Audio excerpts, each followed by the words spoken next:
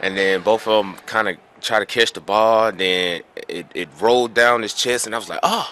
And then he picked it up, and he broke the tackle, and I was like, oh. Beck bounced the ball out, stiff armed one person, jumped over another person, outran another person. I'm like, bro, where's this coming from? Running, I still don't know who has the ball. I just see a bunch of bodies running, and all of a sudden, here comes Beck, high-stepping, breaking tackles down the sideline. And I'm like, no way. I'm like, how did he get the ball? Hopefully I see that on ESPN Top 10. It was one of those moments that you can't believe it happened, and it happened. And that was one of the craziest plays I ever seen in the NFL since I've been in the league. And it's been 10 years since I've been in the league. It's crazy.